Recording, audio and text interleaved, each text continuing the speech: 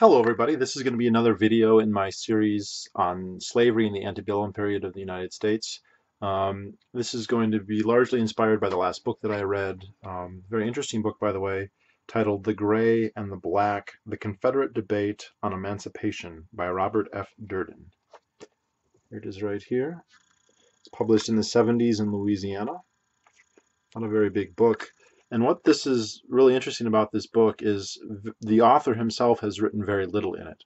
Um, it's almost entirely contemporary documents, newspaper clippings, declarations, letters between various people, especially in the South, Jefferson Davis, Robert E. Lee, um, politicians in the South.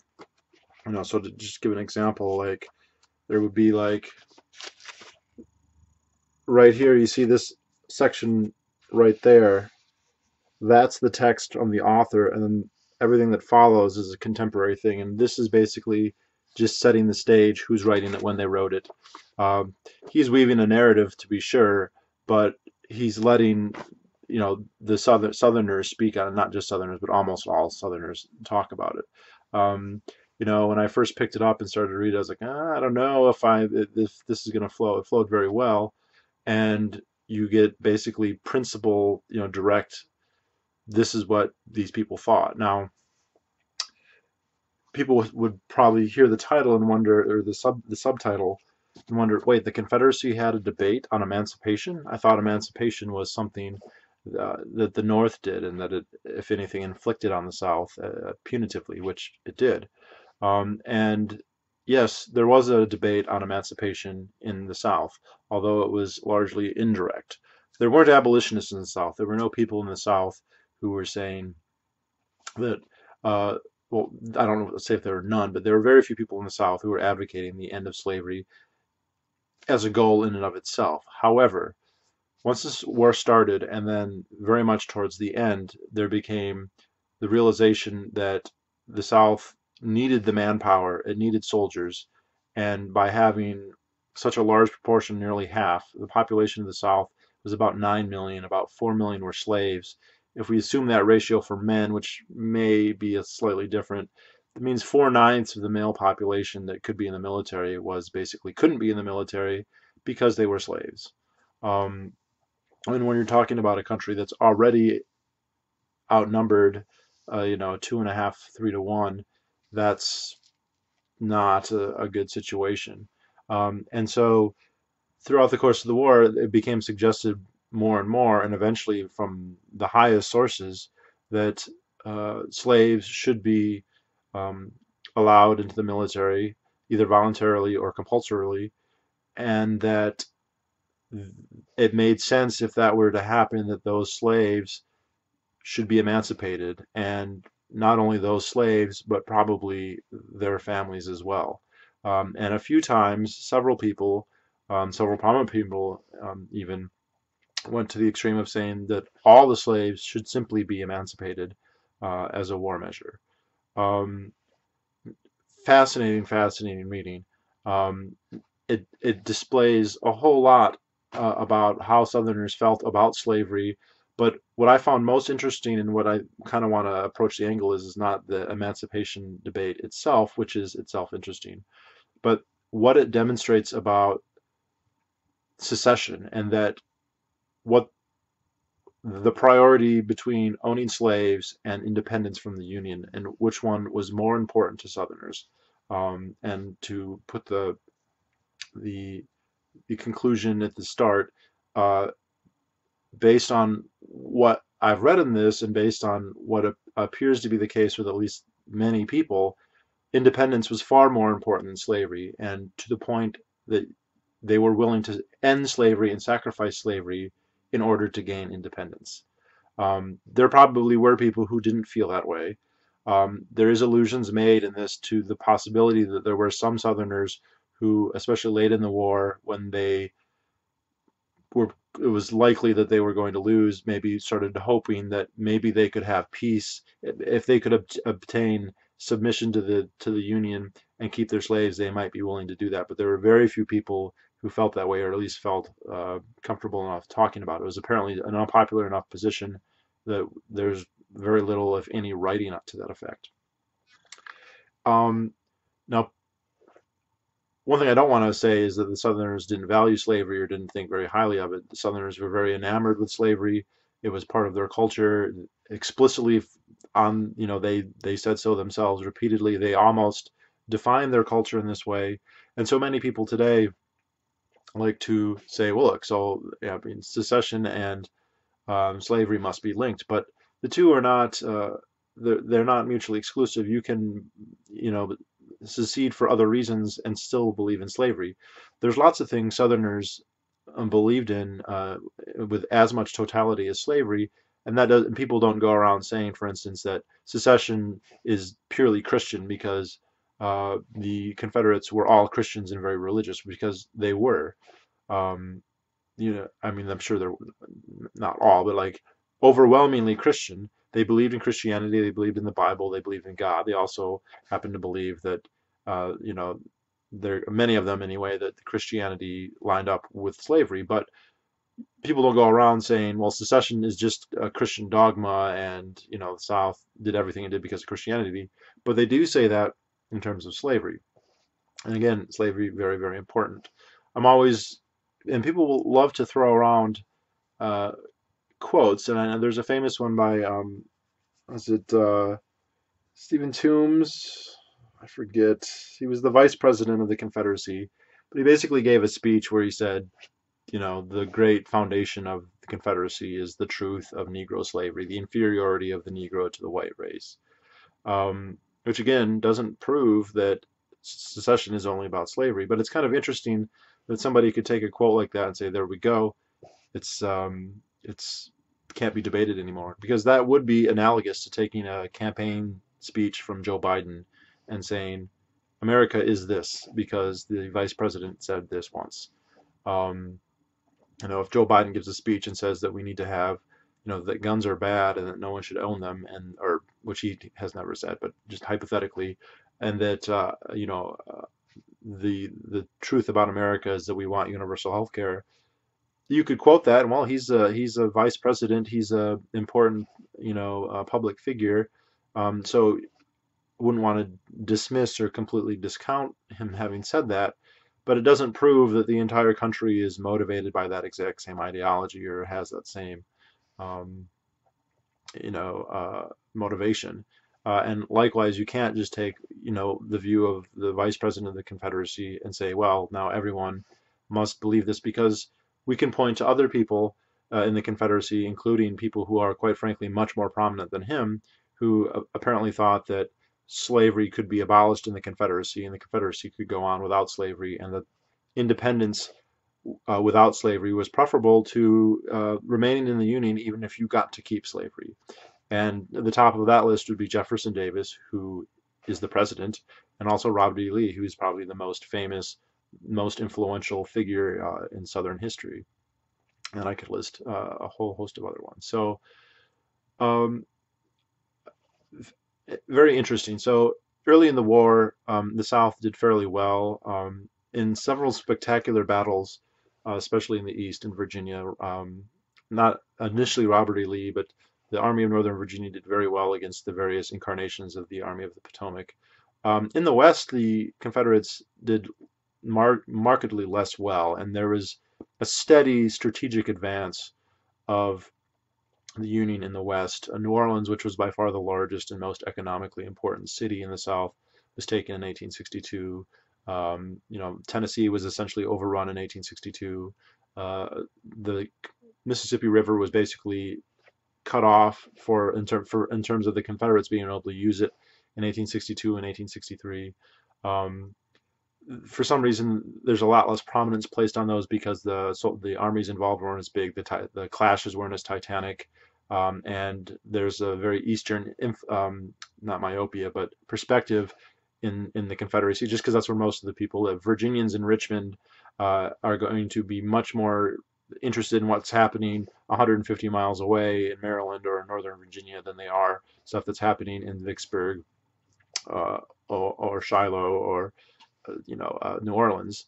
Um, but early in the war, there wasn't a really strong impetus to end slavery. There were a few people who said this is going to be a problem for a couple reasons. One, um, the labor thing. We are outnumbered, and we are basically taking 4/9 of our population and saying they can't be in the military.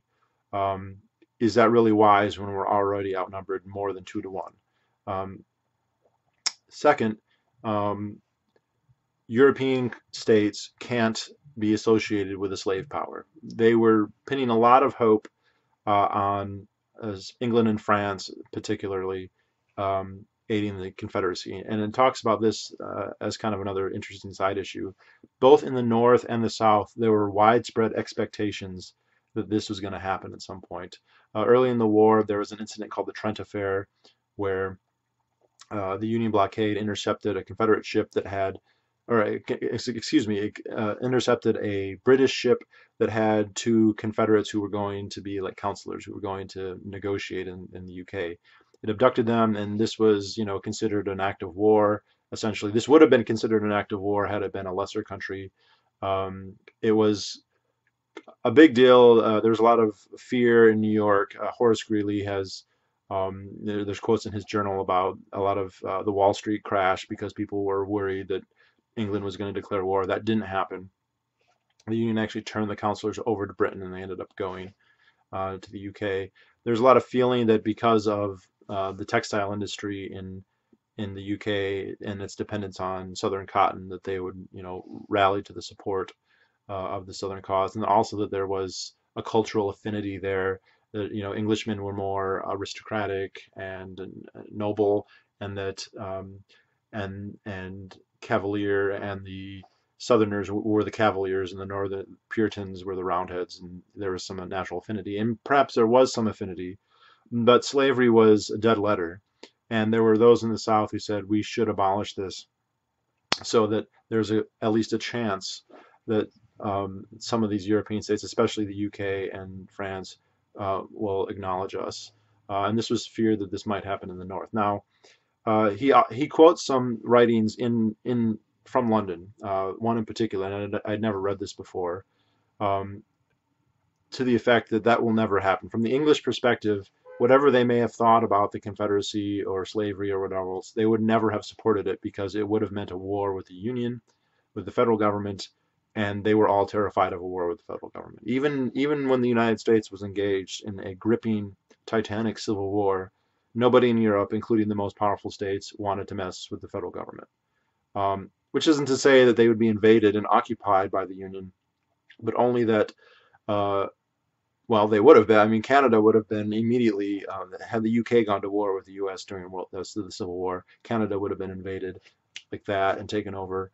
And British, the British mercantile fleet would be mauled worse than it was in World War I or World War II, to be perfectly honest. In fact, the Union Navy actually came out with ships that clearly were made with the intent that they would be commerce raiders, and I think it was meant, and the threat wasn't lost on the UK, that you don't want to mess with this conflict, because if you will, it will be very bad. And so, somebody writing in the London Times saying there's just no way we're ever going to come out on the side of the Confederacy. Also, since the North is most likely to win, we would be making an enemy forever, even if we didn't get involved. But there are those who thought in the South that that's a side topic, an interesting one, by the way, but that freeing the slaves would help with the Europeans. There are also those who thought it would help vis-a-vis the Union, because many people in the Union were saying, you had on the one hand some abolitionists who were very eager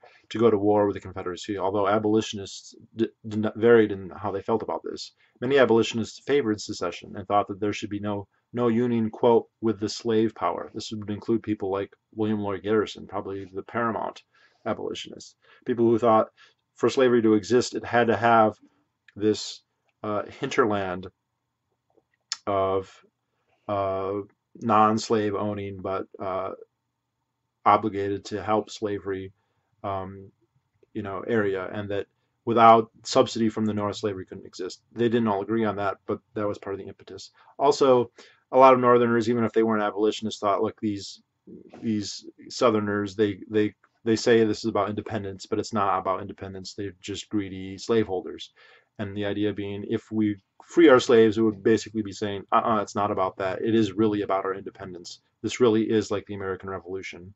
Um, in which case, don't be a hypocrite and stop us from, don't be King George in this case.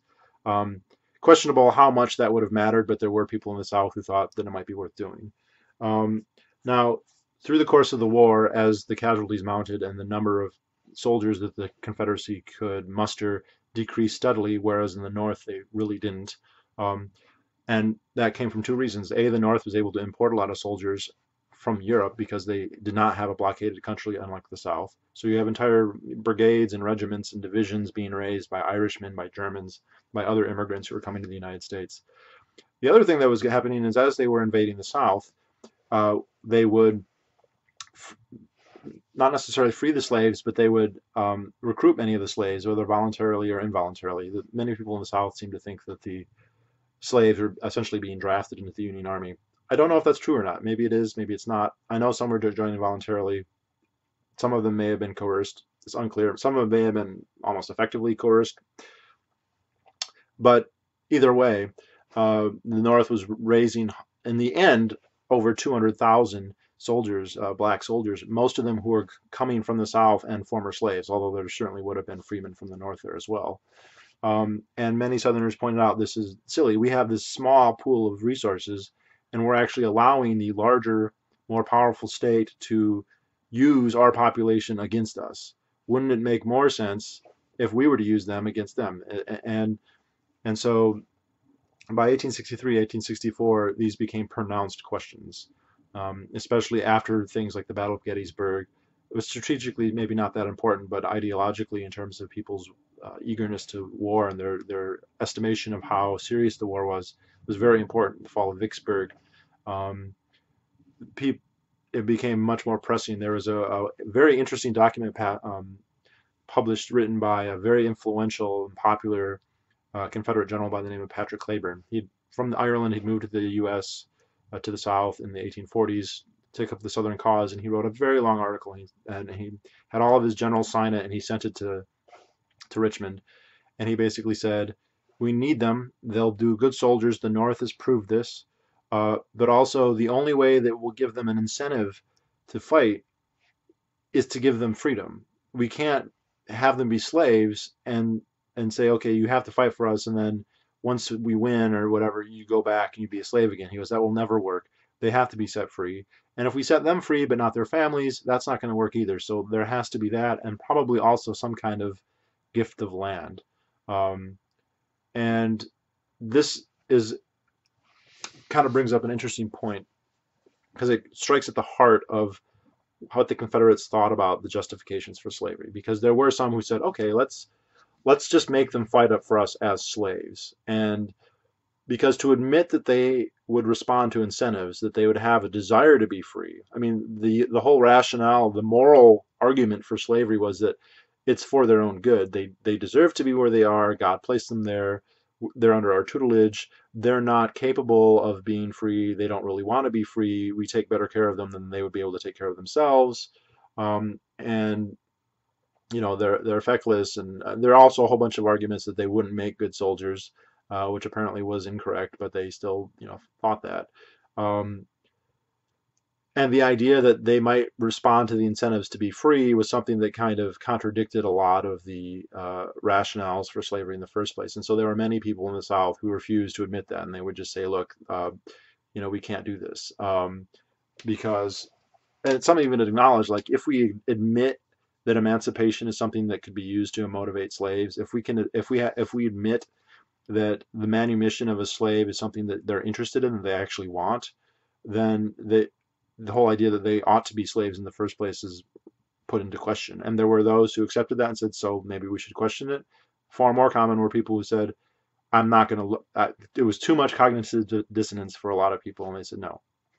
However, in terms of the secession independence slavery debate, it is very clear that many of them said, look, I love slavery, I want slavery, I think it's right, but if in order to achieve our independence we have to free them, then we should do that, and we should do that without hesitation. And many, many, many people believe that.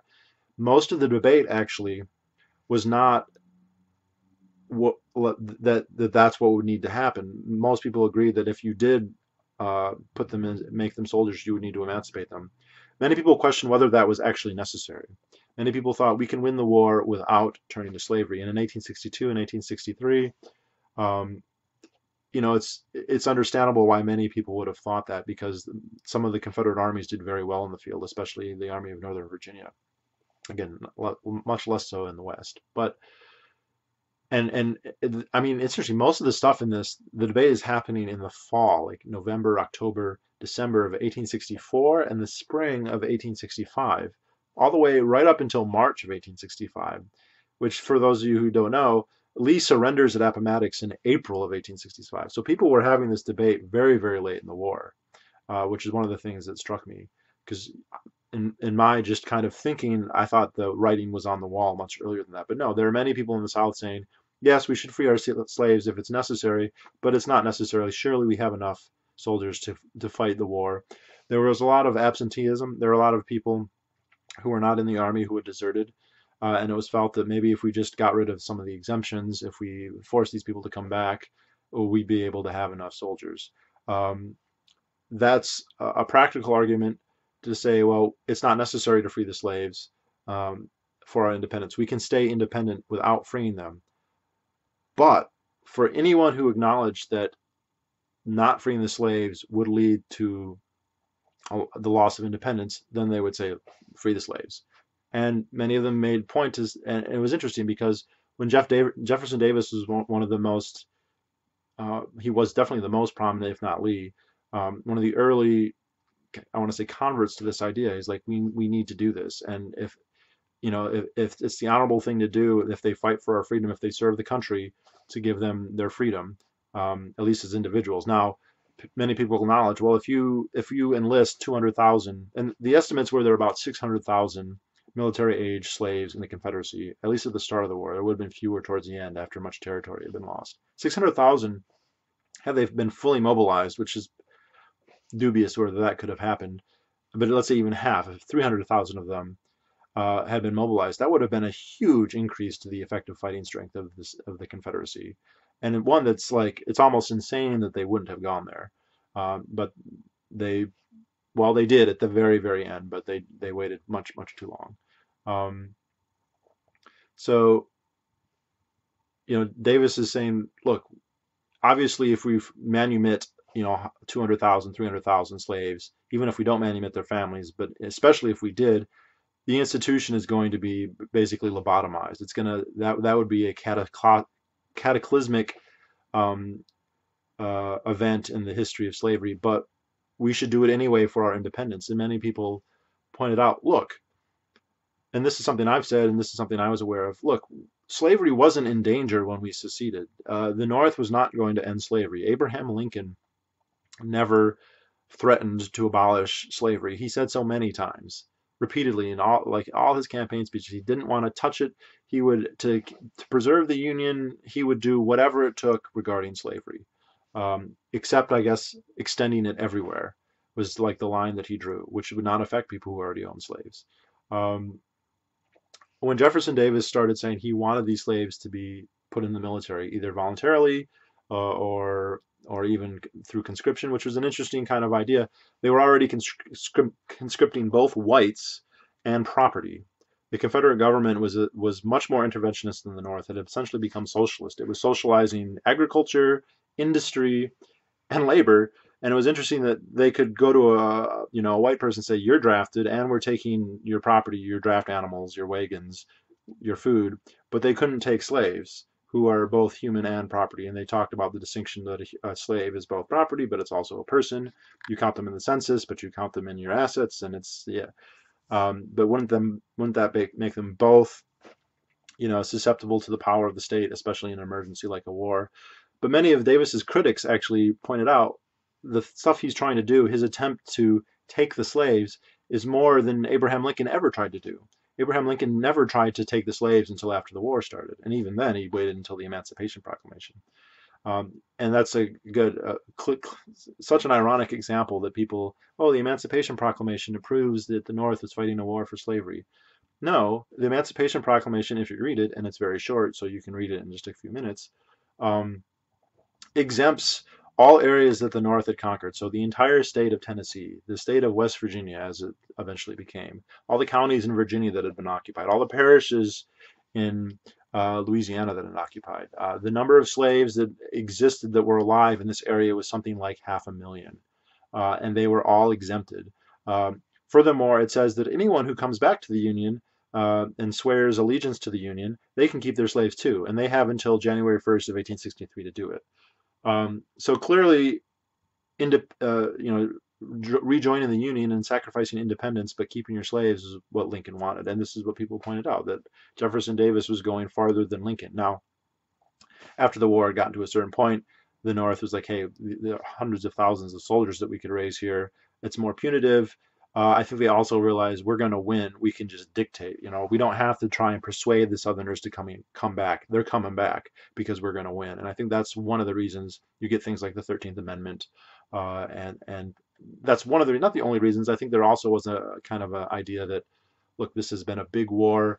Something has to change because of it. And the obvious thing to change, and honestly, I can't argue with this, it should be slavery. But that's not the same thing as saying the North went to war to end slavery, or that's the reason that motivated them primarily. No, that's an effect, not a cause. It's like saying FDR went to war to end the Holocaust. Complete bullshit. Did the Holocaust end because of World War II? Sure it did. That's not why the Allies got involved. Uh, and to give them that moral credit, I think, is completely undue. So fascinating, fascinating. These we're saying, look, Jefferson Davis is an abolitionist, and that was kind of a smear in the political back and forth that had dominated the South and the North so many years. In the South, calling someone an abolitionist would be like us calling somebody racist. And oh, they want to free slaves, and they many arguments were made. For instance, it was usually considered if a slave saved your life, that it was good form to manumit them. And the analogy was then given, if these people are going to help save the country, then we should manumit them. And I mean, then there were, of course, Southerners who thought, no, no, you can't. Private property, the state can't intervene. With slaves, although they didn't feel the same way about other things generally. So they'd say, oh yeah, take my horse and my cart, take my sons, take my relatives, take all my money, don't take my slaves. There were people, especially in like South Carolina, Georgia. Robert Barnwell Rhett comes to mind, one of the early fire breathers, people who were just never touch my slaves no matter what. And those people, I think, and there's a practical argument here. There are many people who we love slavery, we want it to persist forever. If we lose the war, we're losing our slaves anyway, either because the tumult of the war will allow them to escape, or they'll be drafted into the Yankee army, or in a punitive effect after the war, the North will dictate some kind of emancipation for everyone, which was true.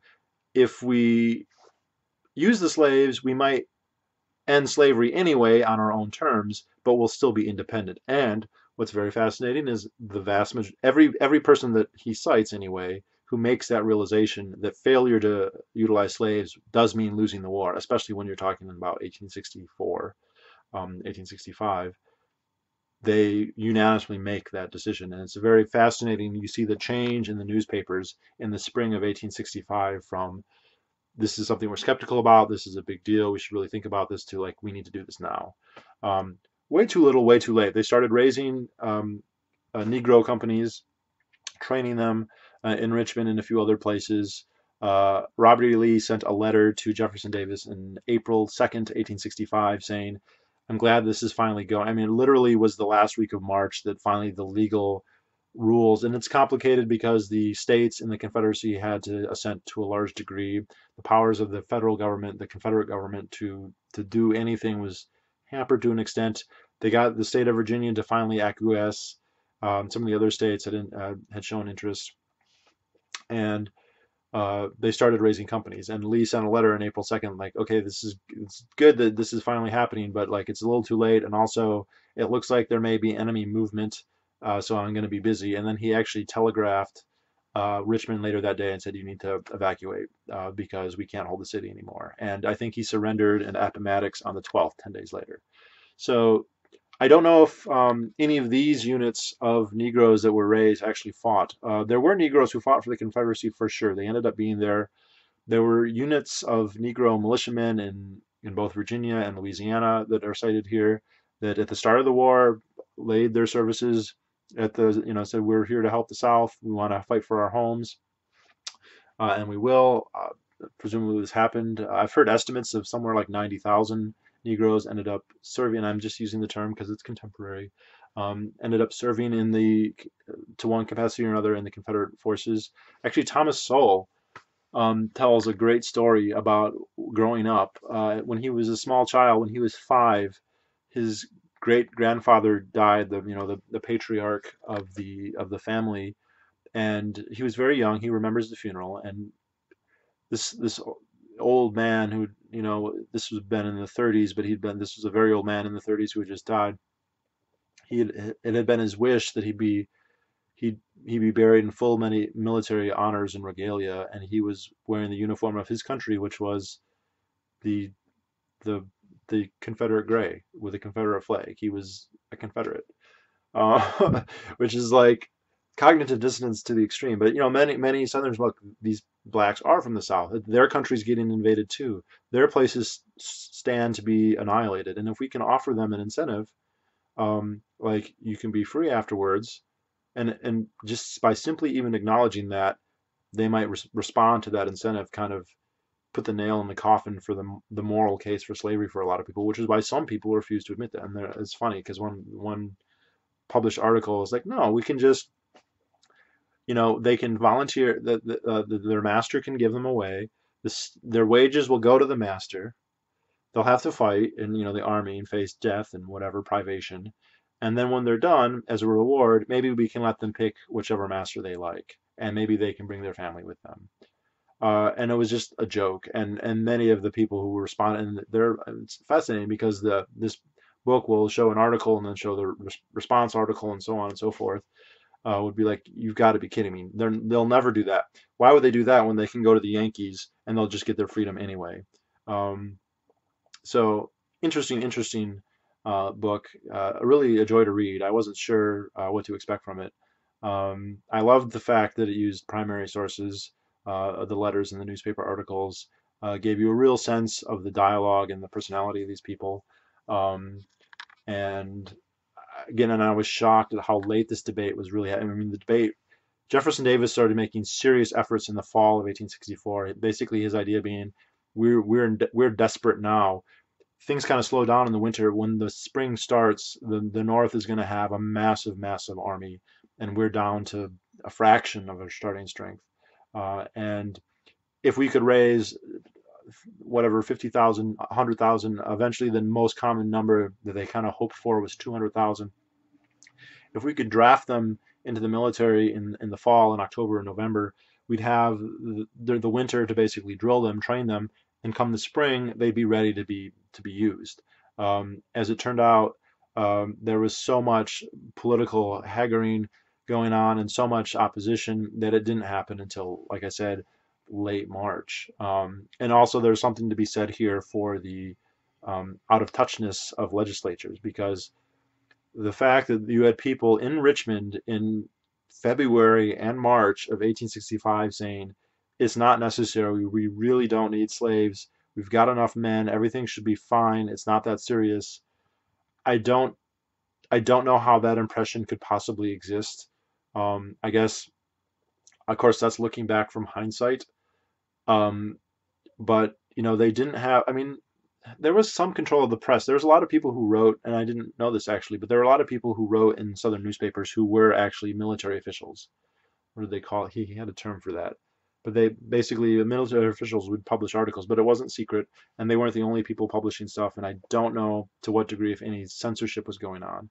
Um, but for people in the legislature should not be censored. But they were, I mean, they were clearly, I don't want to say clearly because I don't know what their perspective was. From my perspective, they were clearly, and again, that's to say my perspective looking 130 years back and whatever, but completely out of touch. Like they had no clue how serious the situation was. This is after for those of you who don't know the chronology exact, spring of 1865, this is way after the Battle of Gettysburg, way after the Battle of Vicksburg, after Sherman's march to the sea, after his march into South Carolina.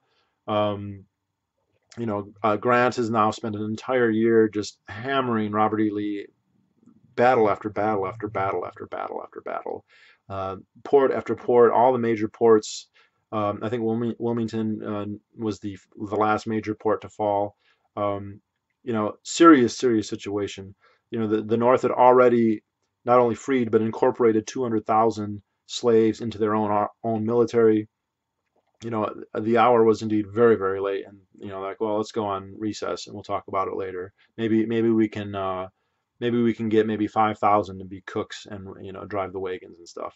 Uh, wow, like this, and again, the more prescient people had called it right from the start. In fact, he talks about the governor of Louisiana. He was particularly hit by this because he was the governor of Louisiana. New Orleans was occupied by the Federals early in the war. Um, he was apparently one of the largest, if not the largest, slaveholder in the South, and he wrote a letter to Jefferson Davis like, we need to free all of the slaves right now because we need their support in the military, and we also need that in terms of having something to talk to the European states because we're going to need their help. And unfortunately for them, that never. I mean, again, I can't say never because 2 weeks before Lee surrendered, they started to draft, but it was much, much too late. And actually, they put it very early. They didn't want to draft them. They wanted it to be voluntary. They basically would say, let's go to the plantations and say who wants to join. Join your country and you'll be free afterwards. And they were raising people to do it. If they had started doing that at the start of the war, it's a very interesting question what would have happened. Um, in terms of strict manpower, would it have made a difference? Not likely, maybe, but when you start doing the ripple effect of in terms of the motivation of the Union, in terms of European powers, could it have made a difference? It could have. It's hard to say. We'll never know for sure. What it does demonstrate, though, in the dialogue that took place in the back and forth, that they were clearly willing to sacrifice slavery if it meant independence, and that the idea of losing independence but keeping your slaves, which is something that Lincoln was offering at least until 1863, was completely out of scope. Now, this again is not to say they didn't believe in slavery or didn't value slavery or didn't define themselves in terms of slavery. It's just to say that they valued independence more. And I think that uh, even if there are some Confederates who would have, well, we should have just stayed in the South as part of the Union and kept our slaves. This During the war, there were apparently almost no one who was willing to actually say that. Now, maybe that's what's during the war, and they don't want to seem like a traitor. I've never encountered that. If anyone has read a document of a Southerner saying it would have been better for us, everything I've read from the Southern perspective is that they're glad that they did it, that they're proud, and that they think that this was something they should have done and had to have done, even though it meant the end of slavery. Um, so again, it's not to justify slavery. It's not to say that they weren't, racist, or that they weren't very pro-slavery, or that slavery wasn't an important issue, an important instigating, um, point of contention between the North and the South, because absolutely it was. But to say that they valued slavery over independence is wrong. In all the cases that I've seen, and again, if someone has seen a case other than that, let me know. Um, and but certainly in the higher ups, I mean Jefferson Davis and Robert E. Lee, of course, who Robert E. Lee didn't own any slaves, so he didn't have a dog in that fight. He's one of the most outspoken people in favor of the idea, by the way. Um, and in fact, it was his testimony and assent to it which ultimately turned the tide, although much too late once again. So anyway, good book, fascinating, short read. If you want to read a whole bunch of contemporary documents, it's a good place to look. And I think that's it. So I'll talk to you all later. Bye bye.